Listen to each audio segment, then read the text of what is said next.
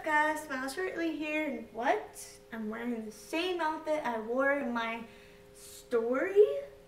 Yeah, I'm doing the video the same day because I figured why not. So I have yet another confession for you. Yay!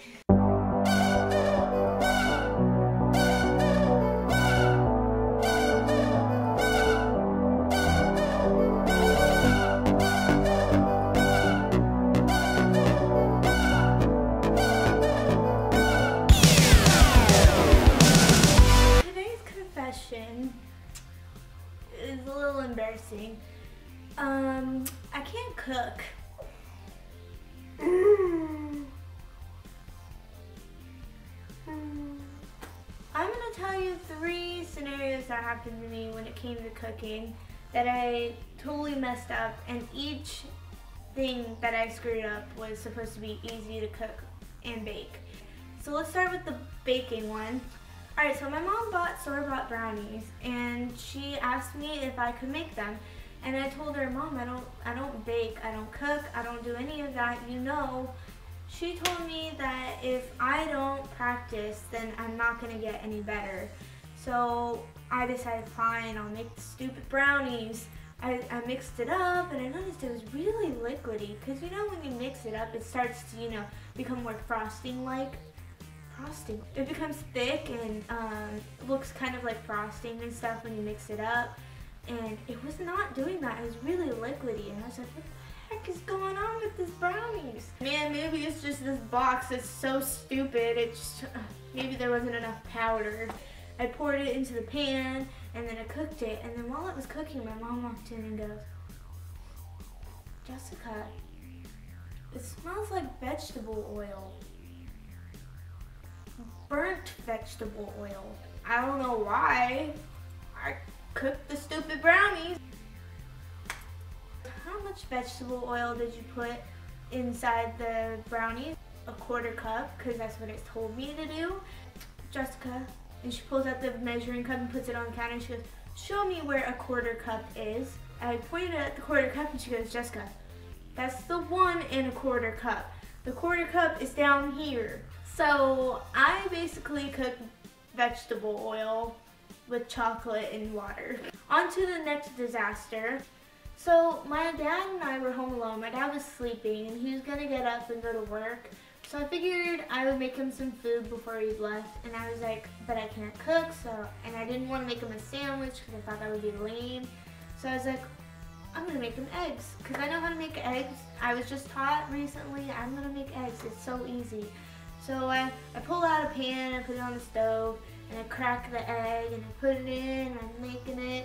And my dad taught me that if you pour some milk in, it makes the, it makes the eggs more creamier, fluffier, and stuff like that.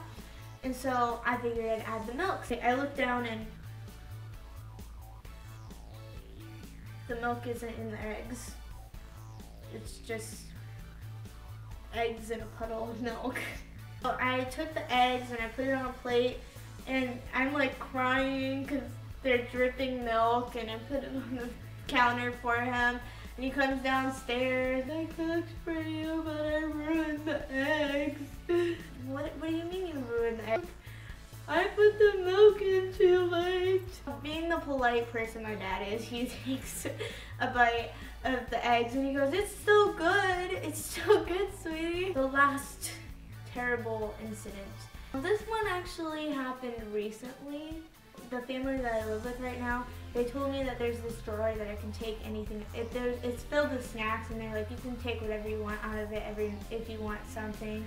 I was like, all right. So they weren't home, and I went in that drawer and I found Easy Mac, and I'm like, there we go, there's some lunch. So I pull out the Easy Mac, and I know you're already face palming. Easy Mac has the word easy in it. So this is the Easy Mac that I had to cook. The original cheese sauce mix. The instructions were to pour the mac and cheese in a bowl and then add 2/3 cup of water. So I added the noodles, and then I put the water in, and I microwaved it like it says to for as long as I'm supposed to. And I added in the cheese sauce and I stirred it up and I'm like, yeah, I'm making an easy mac and it's easy. And then I looked down and I realized it's really liquidy. What's going on? It turns out I don't know how to measure 2/3 cup of water without a measuring cup. I may be living here right now, but I don't know where all their measurement stuff is. I don't know where all their kitchen utensils are, so I did not know where their measuring cup was. So I kind of just had to estimate how much water to put in the bowl. Turns out I put in too much water in the bowl. I know they offered that I could have one if I wanted one, but I felt like I stole it and I felt bad and then I just ruined it, so I ate it anyways. And let me just tell you, watery mac and cheese, not that good.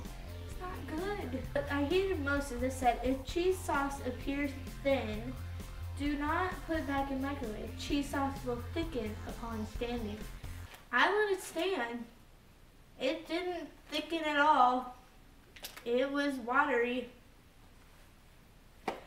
But I do have a picture of it that I'm going to show you now. Yeah, not my greatest moment. Ladies and gentlemen, this is why I don't cook. Thank you very much for watching. I hope you liked this video. Give it a thumbs up. Also give it a thumbs up if you have ever had any cooking disasters. Also comment below if there's something you can't cook or maybe you can't cook at all. And please follow me on Twitter, Instagram, mostly Instagram guys, mostly Instagram. I'm always on Instagram. Like my Facebook page and follow me on Vine. Ha!